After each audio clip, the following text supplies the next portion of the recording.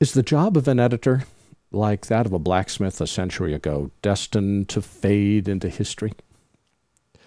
Have budgets become so low that it no longer makes business sense for any of us to spend any time telling stories?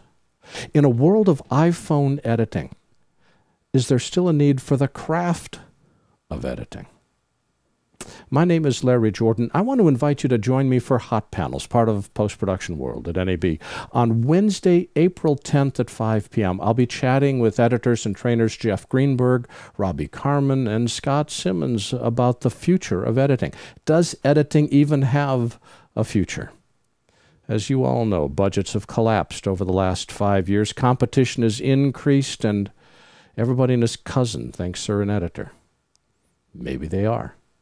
Maybe they aren't. What does it mean for the rest of us? We'll find out at Hot Panels. I look forward to seeing you there.